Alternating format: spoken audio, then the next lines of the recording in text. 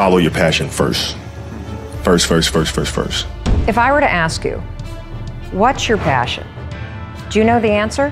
People gave me the same stupid advice. Do what you love. Thank you. Thanks. You know, find your passion. Like, what am I supposed to do with that advice?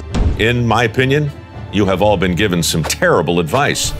Want to be happy? Build a life, not just a business. Living that believe in life. Out here living that believe in life. Every day we living that believe in life. Hustle like we living that believe in life. Living life, yeah, so we grinding it out. Every single day we be grinding it out. Hustle like we living that believe in life, oh. That believe in life, oh. Hey, it's Evan Carmichael, and this channel was created to help you overcome the #1 challenge that is holding you back, a lack of belief in yourself.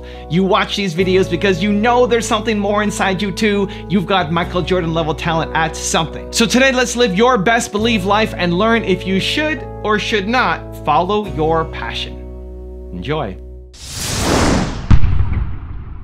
Okay, let's kick it off with thought number 1. Follow your passion first with Kobe Bryant. Follow your passion first. First. When I retired from the game, I sat there asking kind of all the wrong questions. What's the biggest industry I can get into? And it's all the wrong stuff. And you got to sit there and ask yourself, okay, what am I truly passionate about? What do I enjoy doing? And when you feel that way, honestly, you feel like you have never worked a day in your life. It's the most fun thing in the world. You get up in the morning excited about what you're doing. And you got to be really honest with yourself about it. If you wake up in the morning and you're dreading going to work, dude, do something else. Right. Do something else. And those are hard decisions to make. But when you make those decisions, it's a very liberating experience. And you find out that the rewards will come. Thought number 2, follow the energy with Mel Robbins. If I were to ask you, what's your passion?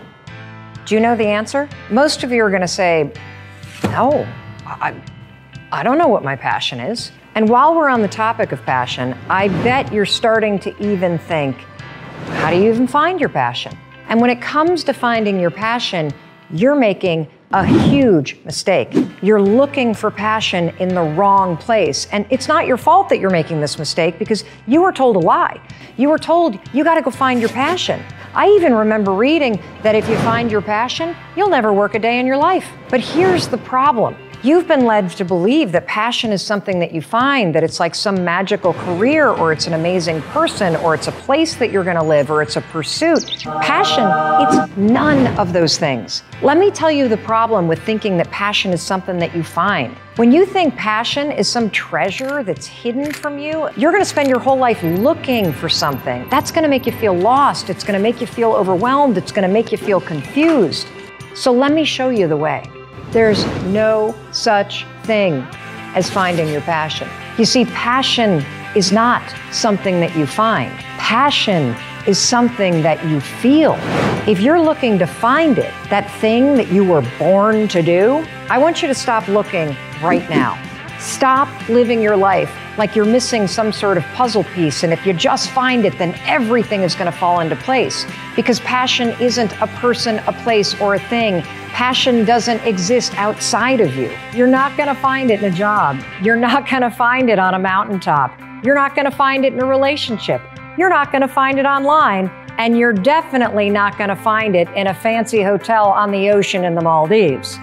You want to know where you find it? Look in the mirror.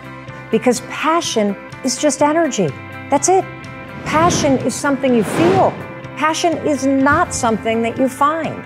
Passion is the energy you bring to everything that you're doing. That's all that passion is. That's why you can be miserable, making millions on Wall Street, but you can be passionate as hell directing traffic on a runway for a fraction of the money. Because you know what? Passion is not what you do. It's how you do it. So when somebody says, I've discovered my passion, you know what they're really saying? I feel energized when I get up in the morning because I'm excited about how I show up in my life and the energy that I feel when I'm living my life. That's it. Passion is just energy. Thought number 3, do what you love with Steve Jobs. I'm wondering what would be the single most valuable piece of advice you'd give us to to even attempt to create some of the value that you guys have done in both your very impressive companies? People say you have to have a lot of passion for what you're doing, and it's totally true. And the reason is because it's so hard that if you don't, any rational person would give up. It's really hard, and you have to do it over a sustained period of time. So if you don't love it, if you're not having fun doing it, and you don't really love it, you're going to give up. And that's what happens to most people, actually. If you really look at the ones that ended up, being successful, unquote, in the eyes of society, and the ones that didn't, oftentimes it's the ones that are successful loved what they did so they could persevere when it got really tough. And the ones that didn't love it quit because they're sane, right? Who would want to put up with this stuff if you don't love it? So it's a lot of hard work, and it's a lot of worrying constantly. And if you don't love it, you're going to fail. So you got to love it. You got to have passion. Also, if you want to have more confidence and self-love, check out my 254 series. They're free. The links to join are in the description below. Everybody gives too much of a shit about what everybody else thinks. Absolutely. And you know who they think they're worried the most about? Their friends. The skill to hold your opinions to yourself until everyone has spoken does two things. I always did everything back ass half-words. I like to challenge myself. Thought number 4, align yourself with your beliefs with Simon Sinek. The problem with passion, people gave me the same stupid advice. Do what you love. Thank you. Thanks. Find your passion. Like, what am I supposed to do with that advice? Right. And what I learned is that passion, like profit, is a result. When we commit ourselves to some higher purpose, some higher cause, passion is the result. When we work hard for something we don't believe in, it's called stress. When we work hard for something we do believe in, it's called passion. Passion is not the entry point, it's at the exit point. So the question is not to find your passion or find the thing you're passionate about. The question is, what do you believe? The question is, what are your ideals? What are your values? And where are the places in which those people or those organizations share your values, share your beliefs? Who is articulating a vision of a world that you would like to live in? Push yourself in those directions, be around those people, align yourself with those organizations, and what you will find is you show up every day with passion. Thought number 5, find your calling with Jeff Bezos. Ever since I was 5 years old, that's when Neil Armstrong stepped onto the surface of the moon. I've been kind of passionate about space, rockets, rocket engines, space travel. I became a science fiction reader. And I've always known that I wanted to, do something having to do with space, and I've spent a lot of time thinking about it for really almost my whole life. And that's one of the things. You guys will find that you have passions, and having a passion is a gift. I think we all have passions, and you don't get to choose them. They pick you, but you have to be alert to them. You have to be looking for them. And when you find your passion, it's a fantastic gift for you because it gives you direction, it gives you purpose. You can have a job, or you can have a career, or you can have a calling. And the best thing is to have a calling. And if you find your passion, you'll have that, and all your work won't feel like work to you. And thought number 6, the last one before a very special bonus clip, is don't follow your passion with Mike Rowe. In my opinion, you have all been given some terrible advice. And that advice is this: follow your passion. Every time I watch the Oscars, I cringe when some famous movie star, trophy in hand, starts to deconstruct the secret of their success. It's always the same thing. Don't let anyone tell you that you don't have what it takes, kid. And the ever-popular, never give up on your dreams. Look, I understand the importance of persistence and the value of encouragement, but who tells a stranger to never give up on their dreams without even knowing what it is they're dreaming? I mean, how can Lady Gaga possibly know where your passion will lead you? Have these people never seen American Idol? Year after year, thousands of aspiring American Idols show up with great expectations, only to learn that they don't possess the skills they thought they did. What's really amazing, though, is not their lack of talent. The world's full of people who can't sing. It's their genuine shock at being rejected.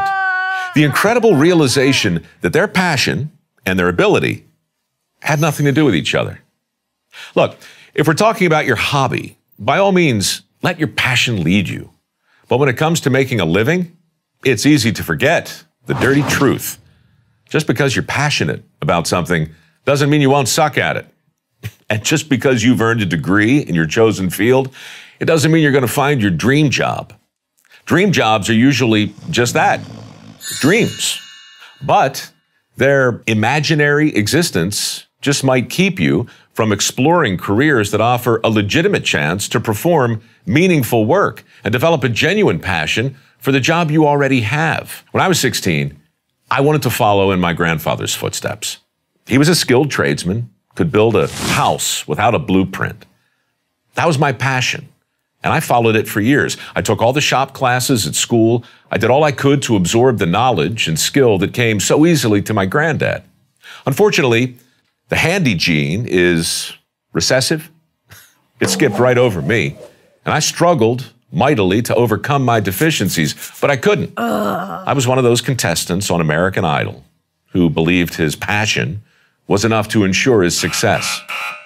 One day, I brought home a sconce I had made in wood shop. Looked like a paramecium. After a heavy sigh, my granddad gave me the best advice I've ever received. He told me, Mike, you can still be a tradesman, but only if you get yourself a different kind of toolbox. At the time, this felt contrary to everything I believed about the importance of passion and persistence and staying the course. But of course, he was right, because staying the course, that only makes sense if you're headed in a sensible direction.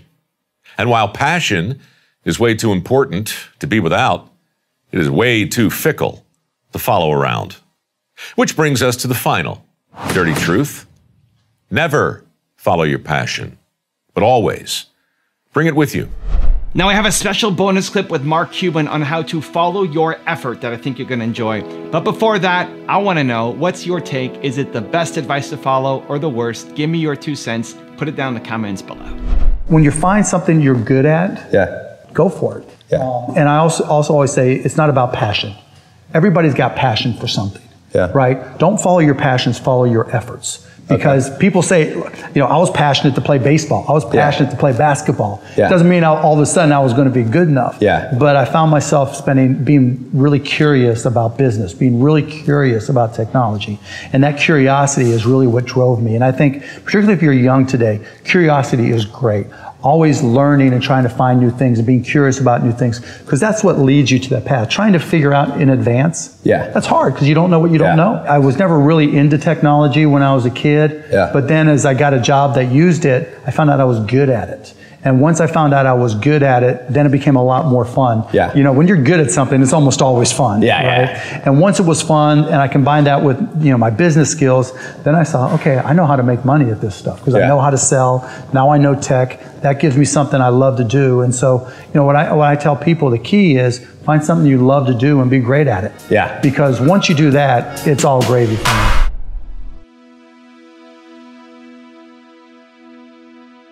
If you want to know how to attract success in 2020, check out the video right there next to me. I think you'll enjoy it.